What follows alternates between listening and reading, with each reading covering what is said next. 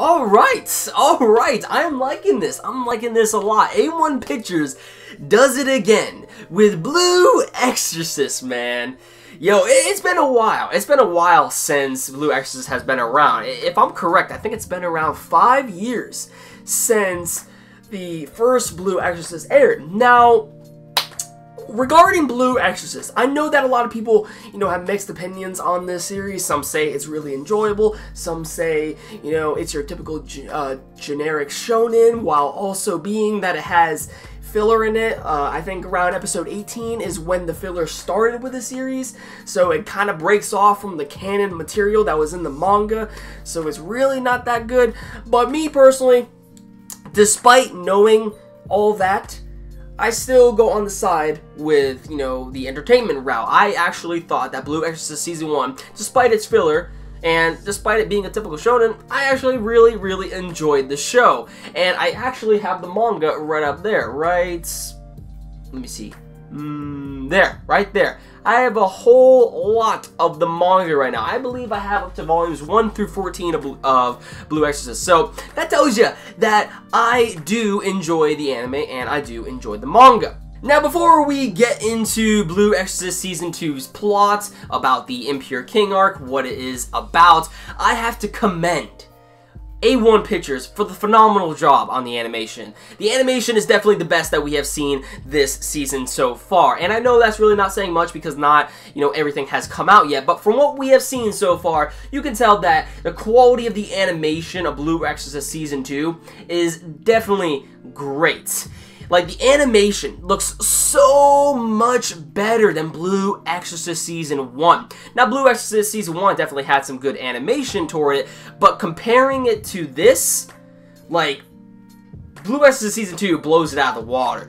The way on the aesthetic of the show, on how it looks, the smoothness, how it, flows with the characters, I love it a lot. Like, it reminds me of the Blue Exorcist movie. If any of you have seen the movie, it almost looks exactly as the quality of the level of animation within the movie. So you can tell that a big budget, was produced for this second season of Blue Exorcist, because the movie to Blue Exorcist had a decent budget to it as well and looked a whole lot better than Season 1.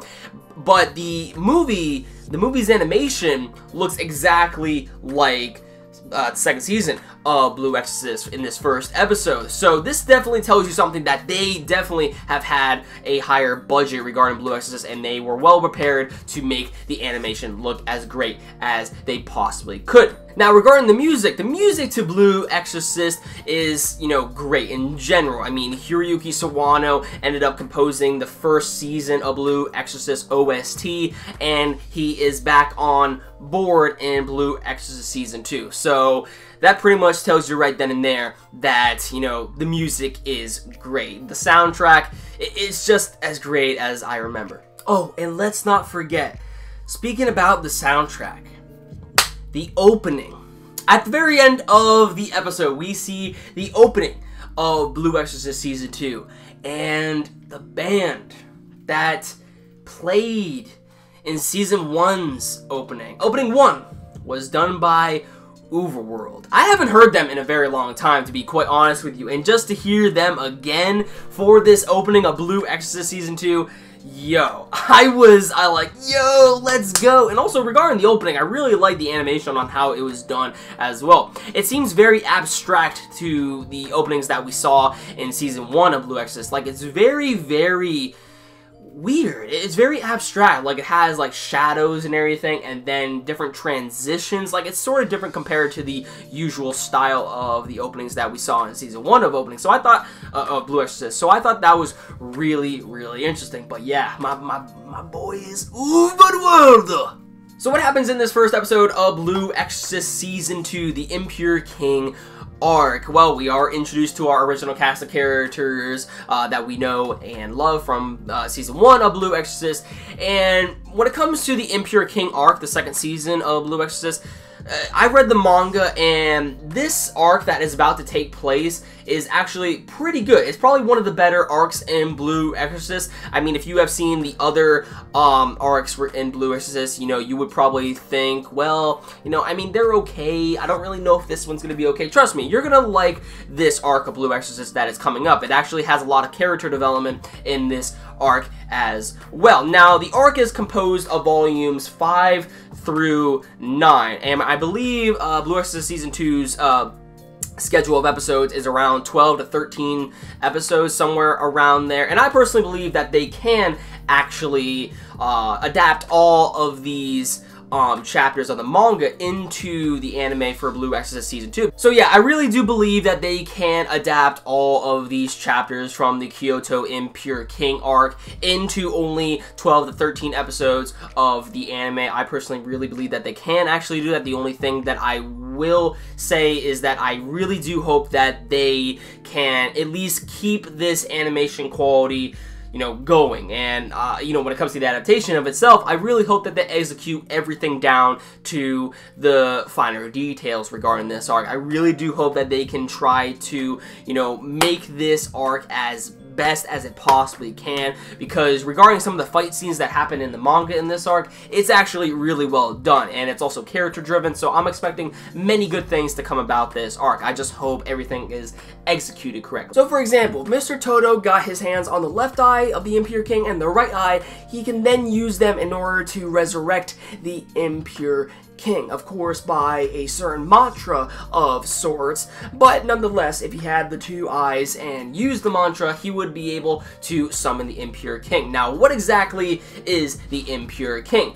The Impure King is a demon from way back in the day, in which it would release a gaseous, nauseous-like poison that could kill thousands and thousands of people. Now, a shaman back in the day extinguished the demon and took out its eyes for safekeeping, due to the fact that, you know, he no longer wants to see, you know, people getting killed by this sort of gas. They need to be enclosed in fine material, so that way no one can get their hands on them. However, we know that Mr. Toto ends up getting his hands on the left eye of the Impure King. And that is basically where our story begins with Blue Exorcist Season 2, the Impure King arc. We pretty much have it to where Toto is, you know, trying to look for the right eye of the Impure King. He already has the left. All the other exorcists are trying their very best in order to locate his location, so that way they can stop him, while we have also Rin and everyone else heading their way on to Kyoto. So, yeah. Regarding the arc to come, it's going to be very character-based, and it's also probably one of the better arcs of Blue Exorcist. I will say that. Now, at the end of Blue Exorcist Season 1, well, when it comes to the canon material, at least, we saw that, you know, Rin finally showed off his true demon nature, you know, so that made it quite apparent that to his friends at the time that he was a demon, and at this given moment in time, Shimi, Suguru, and, you know, his friends, who he thought were his friends, do not accept him as a demon. They treat him, you know, very differently now. So, regarding what's going to happen from here on out in the Impure King arc, this is why I say it's character-based, because it gives further development with Rin, and also various other character developments that, as you will see throughout this arc, and how exactly everything is resolved in the end.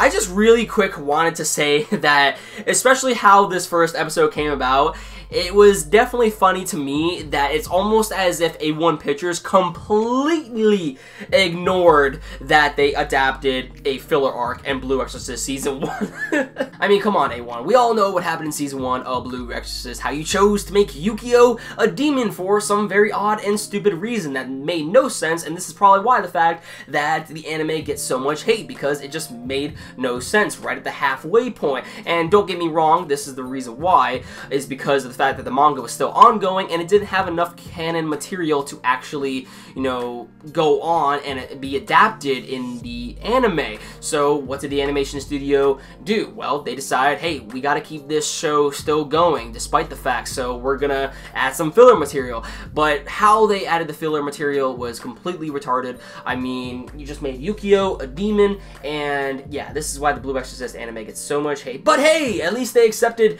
their, you know, wrongdoings by, you know, having a scene where Yukio has explained to Rin's friends that, yeah, so Rin inherited all the powers of Satan, and I am just left with nothing. I'm a regular human boy.